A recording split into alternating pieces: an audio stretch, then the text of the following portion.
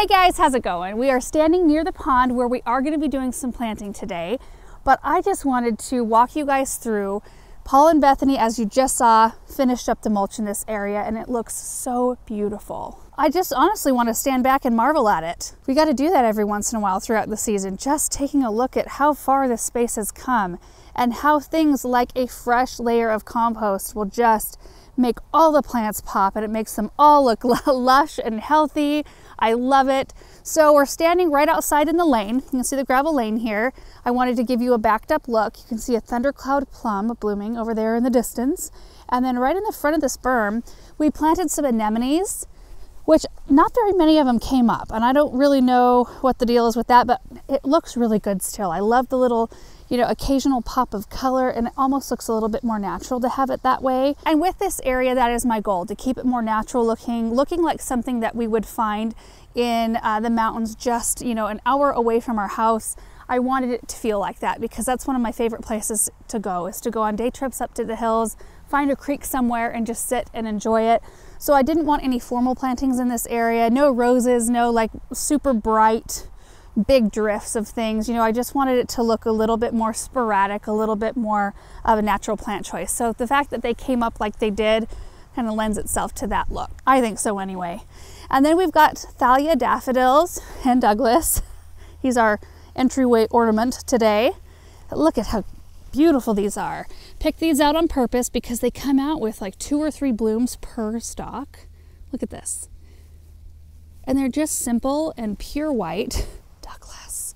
And I think they look a little bit more natural than like your great big bright yellow daffodils, if that makes sense. Look at this over here though. This stone is so pretty with all of the lichens on it. We planted this little mugo pine last year and I hope it does okay here. I planted it late and we didn't run any drip to it and haven't yet, but whenever we get rain, and we've had so much rain, so much moisture, all the water pools in this area right at the base of this berm. It's like a pond in and of itself, and the pine is sitting right there in the middle of it. So I'm thinking, well, maybe we just don't run drip to it and just let it get water whenever we get a deluge like that, and maybe it'll be happy that way. But this little scene with the blooming tree in the background, which we planted that when the triangular shaped garden was still here, that was in the corner of it, the far corner. So I love that that's still here. I love the new little stump, not little, big stump that we put over there last week, maybe the week before. Never in my life did I think I would ever be excited about stumps in my garden, but let me tell you what, I just love this space. I love the boulders, I love the berms, and I love the stumps. So let's walk in this way, taking a look at a few of the things we put in last year. The sempervivums right here. Russian sage is pushing new growth. We just planted the star creepers recently. They're doing great so far. And I'm noticing all the trees are budding out, like the buds are swollen, so we should see some leaves here soon. On this side of the walkway, we've got a giant oak tree, and we have another one on that side, which eventually they'll be big, along with, we've got some Princess Diana service berries, and there's birch trees kind of surrounding the area. So eventually we'll have shade over here, which will help tremendously with the amount of algae that will want to grow in the water. Shaded ponds just do better. But when you're creating an area like this from scratch, where there's nothing, I mean, it was all flat and there were no trees in here until about July of last year.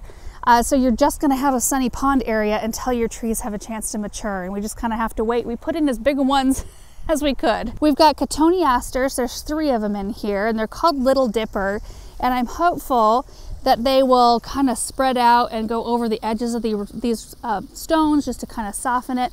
Tons of snowdrops, so we're just leaving the foliage up until they start to die back. There's an Angel Falls pine right here, which I think is really pretty. The Serbian spruce trees are doing great out here.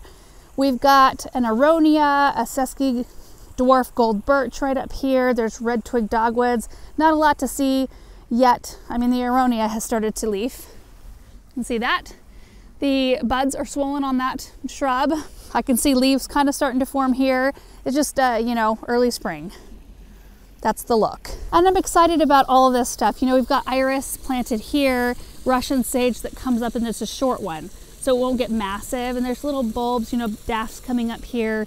There were snowdrops in bloom right along the walkway. And this little pine is called a Joe's Bess. And no matter what I do, it looks like it's leaning, doesn't it? Does it look like it's kind of, I have tried to come out here and Like even right after I freshly planted it last year and I tried to tip it. Well, like from this angle, it looks good. I don't know, maybe I'm being too fussy. I love that little tree. But I feel like from certain angles, it looks like it's leaning. Maybe the trunk isn't super straight. I don't know. But look at what a beautiful job they do with the mulch. Oh, it's so pretty. We've got low growth sumacs. There's several of them in this area. There's a weeping blue spruce. The crabapple's going for it. This is a royal raindrops full of buds. We should have some really beautiful color here soon. But not only the blooms, look at the color of the bark. It's burgundy and it's so pretty. Hey, be gentle on the plants, Douglas. I love this whole look. Just scanning this whole area. It's so beautiful. There's Russell getting a drink. We've got a variegated red twig dogwood right here. And there's some geraniums, which those are evergreen. So they've looked good all throughout the season. We've got ornamental grasses that are coming back. Like up in here, we've got a procumbens blue spruce, which this one has a potential to get quite large. So I'm hoping it kind of goes over the edges a bit to where we can see it up from the front of the pond area eventually. These right here were kind of the crowning glory of this whole space. These are the Blonde Ambition blue grama grass. They grow like 2 to 3 feet tall and they have the most unique looking seed heads. They almost look like praying mantis.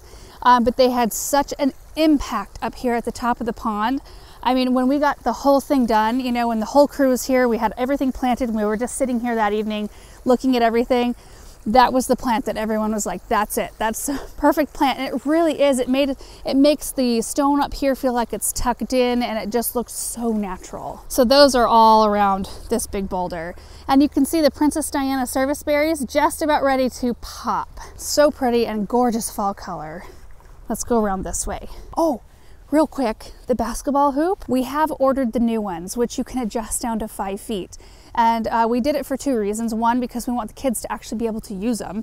Right now, the rim sits at 10 feet, 6 inches. That's so high.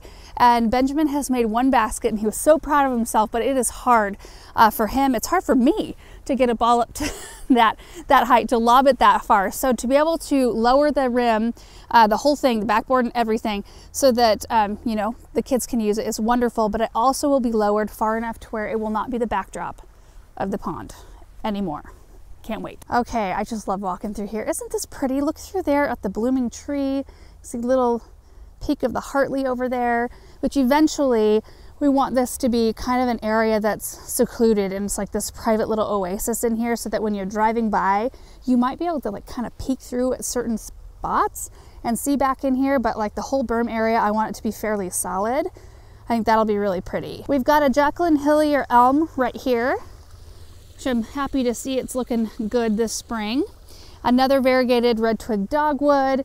And there are some perennials like Joe Pye weed right in here, which is a very natural looking perennial and it's the shorter variety and there's like 7 of them. Can't see them right now because we've cut them back, but we've got lots of space to work with still over here. Lots. Here's a look from this side. We've got a coralberry that's supposed to get like 10 feet wide. That little shrub should fill up this space quite a lot. Little pine right in here. I think that one's the variety called Comet. On this side, there's our stump that I love that we just recently brought over here. And a lilac we planted last year. It's all budded up. Happy to see that. Beautiful. Okay, so that's our little tour through the pond area. Oh my gosh, it's breezy and chilly. And I hope that the audio is okay. But here are the 2 varieties we're gonna plant in this area, and then we're gonna take all those big old Virginias and plant them close to the house. But we've got the Mini Marvels Midnight, which is a little ground cover type campanula that I love. Now this is a new variety for 2025, so I've not tried this particular variety before, but I do have other varieties that I think are the sweetest plants, and even when they're not in bloom, they create this just nice little cushiony mound of foliage, and it's always a really pretty kind of glossy green. You can't see a tremendous amount of color yet. These are a tiny bit further along than the ones that I have out in our landscape already. We have the periwinkle popsicle Baptisia, which is a these are further along than mine out in the landscape, but they're a late spring, early summer bloomer, and they kind of remind me of lupins in a way. especially once they're in full bloom. They remind me of something that I would see out in the meadow when we're out hiking in the hills. So I feel like it's going to be perfect for this space. And they grow about 4 by 4. They come up fresh from the ground every year. You can see the new little growth shoots right here. So they come up like that fresh every year, and then you cut back all the stalks either in the fall or in the early spring so that you can enjoy the fresh growth. But when they're done blooming, they've got just a really interesting leaf structure. And they're just a nice soft green shrub. I keep calling these a shrub. They're not a shrub, they're a perennial. But they do form kind of a shrub sort of shape. But let me show you what I'm thinking here. I want them to look a little tucked in, and I wanted to plant one by the stump to kind of soften this side, and I'm not going to put all 3 of them together. The more things we put together in any kind of pattern, the more it will look contrived. So I'm thinking of popping the 3 just in random locations around the pond. Now the ground cover is a little bit different because I don't care if that forms kind of a nice little mat all together. So this one, yeah, right behind that stone, kind of to the side of it. And a 3rd one. Oh, I think that's gonna look great. And then these others, we're gonna want them tucked in closer to the edge, so they can kind of fill in and maybe go over the edges of the stones a little bit. That's the idea. So I am going to place the rest of these campanulas. We'll get all of these in the ground and we'll take a look before we head up to the house with the Virginia.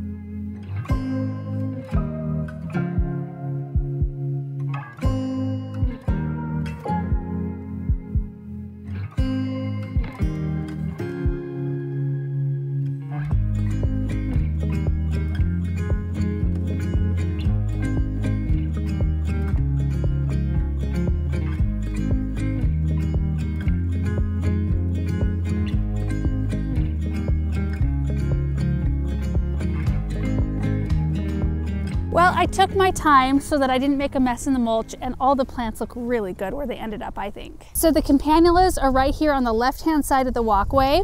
We've got 2 on this side of this boulder and 1 on the other side, and they should bloom late spring through late summer. So we should have some kind of color on these all throughout the season.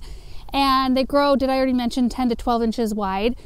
So these 2 should fill in this area. I was going to do a 3rd, but I think the cotoneaster will take off and fill up the area to this side.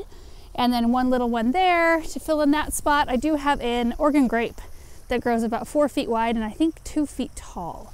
So that should fill in this space. And then the other 4 are right here. There's sort of a grouping of 3 and then 1 down the way just a little bit. But I think that'll be a sweet little plant to just transition from the larger stones to our walkway. And then 2 of the Baptisia on this side. We've got 1 right here behind this stone and 1 over here. There are a whole bunch of perennial grasses. There's the northern sea oats. There's 5 of them in this area.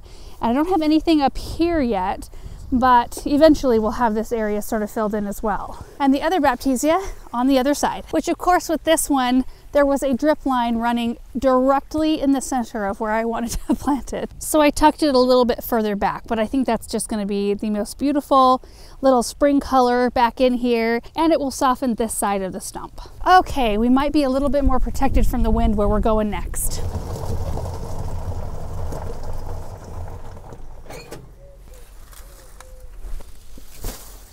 Oh yeah, I think that would be beautiful. We could fit all 5 of them. So 1, 2, 3, 4, 5.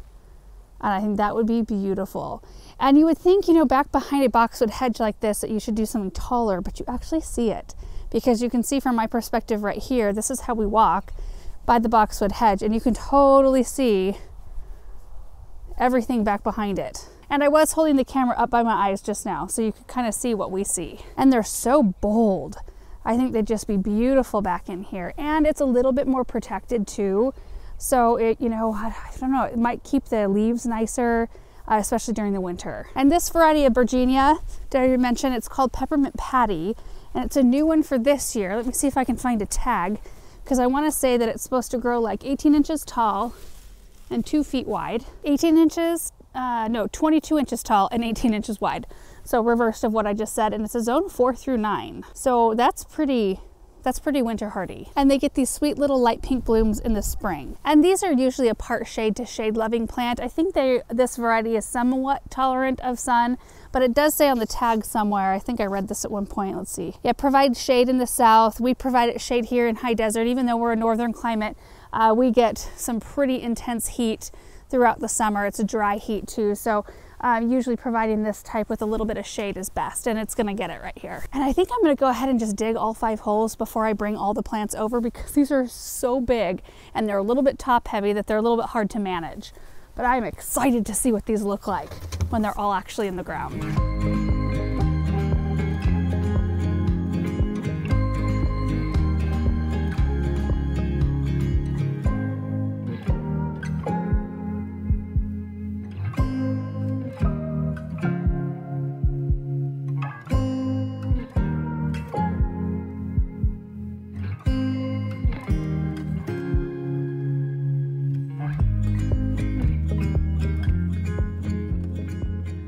Got all of the holes dug, so we've got 1, 2, 3, 4, 5, and I somehow managed to miss all of the drip lines, which is amazing because we've got brown drip tubes going through this whole area, plus there's a main.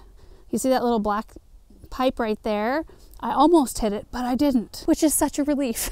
My goodness. And sometimes I find it helpful to dig your holes first when you're dealing with plants this big and this full, because if you set your plants down and did it to where it was pleasing to the eye now, some of these plants might be bigger, like have more leaf growth on one side than the other, and you're not going to actually center the root ball. You're centering how it visually looks at the moment, but it's not going to look like that every single year. You know, things grow different every single year, especially perennials. So if you make sure to get the root ball centered, you're going to have a much more pleasing look from year to year rather than centering it based on its look right now, if that makes sense. But I do have biotone in all of the holes, and I left my shovel back there in case I need to dig any of them a little bit wider or deeper or whatever, but I think I got them pretty close. And Paul and Bethany have not mulched up next to the house yet because of the house being painted, which, oh my goodness, they painted all of this menagerie of pipes and meter boxes, things like that. These were all like different colors and gray. I think I'm going to do something else right here and then build some sort of like, I don't know, some sort of something to mask the 2 units over here. But to have all of the stuff that's actually on the wall painted looks so good, and everything looks all fresh and tidy on the house as well. Oh, so thankful for that. Okay, let's get these in the ground.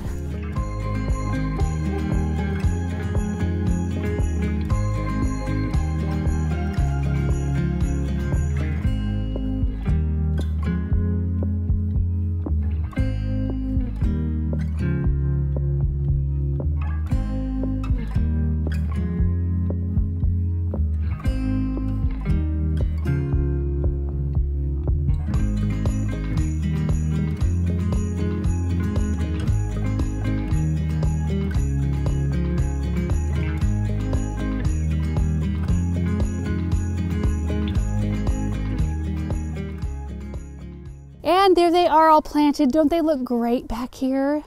I got them all watered in, and it worked out really nicely because the fern that is coming up, I was able to dodge it, and it's going to come up right in the middle of this kind of trio right here. And eventually I can split these and I can start filling in, you know, empty spaces so that this whole thing is full. Or if we like the way the fern looks, we could pop in more ferns in the little open spots like in between and have that fern foliage coming up above the really bold foliage of the Virginia. And I was looking at these plants determining whether or not I should split them at this point. And I decided that while I could have split these and they would have stretched way further, I just didn't feel good about doing it at this stage of their growth because they were so big. They have so much leaf canopy to support. I feel like it would be a little bit of a better idea to let them do their thing this season, and then next spring when I see them start to push new growth, I'll be able to better see where each division needs to be, and then, you know, the leaves won't be near as big. So I think it'll be less shock to the plant if I just hold off and wait. While it is tempting to split them so that I could fill this whole space in right away today, I think it'll be better for the plants to wait. Now there are a couple other things I wanted to show you while we were up here. And those couple of things are the 2 varieties of lungwort that we have blooming, because I've showed you the pinkablu down here, which it's still rocking. It has been blooming for weeks. This plant is just amazing. And we've got some columbine coming up behind them, which I started from seed last year and planted them when they were tiny, and so they really didn't do much. So we're going to be able to see those blooms. I can't even remember what color they are, to be completely honest with you. They might be pink, most likely pink. But you can see the size of the pinkablu. It's a pretty good sized perennial.